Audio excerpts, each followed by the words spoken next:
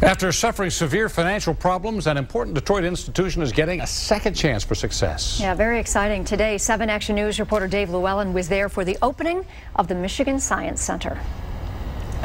Looking for an escape from the elements and a family-friendly experience? This might be the place for you. We want people to be excited, to come, to touch, to do, and learn at the same time. Closed for over a year, the Michigan Science Center, as it's now called, is debt-free and features several new exhibits. There is a focus on health and wellness, and specifically the problem of diabetes. It's not just you're pressing a button, you're finding something out about the science. It's fun and educational for people of all ages. University of Michigan neuroscientist Michael Sutton brought his family to experience the museum.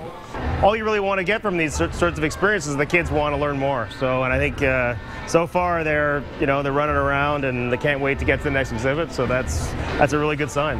Is your dad excited about having you guys here? Yes. Why is that? Because he likes science.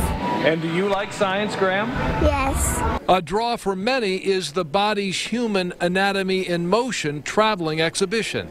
It will be in Detroit through May 26th. You can spend the whole day here, whether it's in the IMAX, in the planetarium, in our traveling exhibits on our exhibit floors. If you really want to learn science, more science, come here.